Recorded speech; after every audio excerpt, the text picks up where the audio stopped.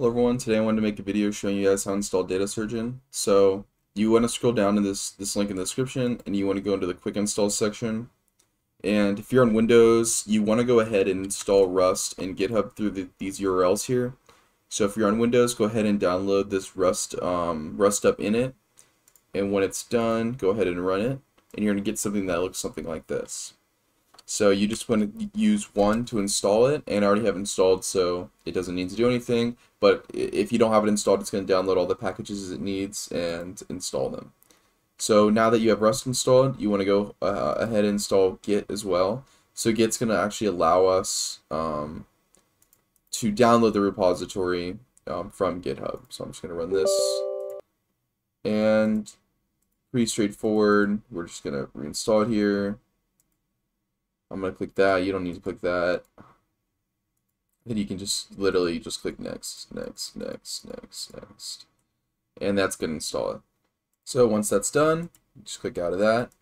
And you want to copy this command down here if you're on Windows. Now keep in mind, if you do have a window open, like a terminal window, you are going to have to reopen it. And make sure you reopen it as admin. We're opening it as admin, so it'll actually install the tool anywhere, and we can use the tool anywhere in any directory. So it's removing my old version in the old DataSurgeon directory, and now it's going to reinstall it.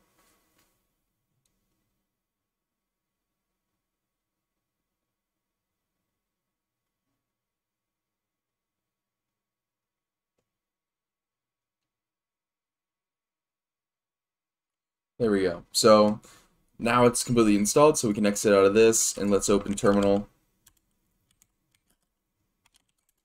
And you can see that it is now installed. So that's how you install it for Windows. Now I'm going to be going over how to install it for Linux. So same thing, you want to go to this Rust link, and you're going to have a command down here. So you want to copy this command.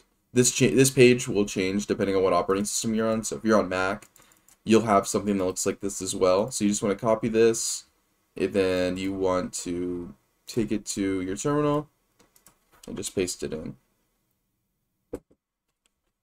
So I'm just going to say yes since I already have it installed, and I'm going to proceed with installation.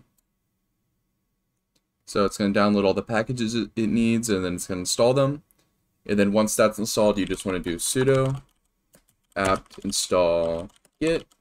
And then this is going to install git. And then once that is done, copy and paste this Linux command. So it's going to remove the old binary.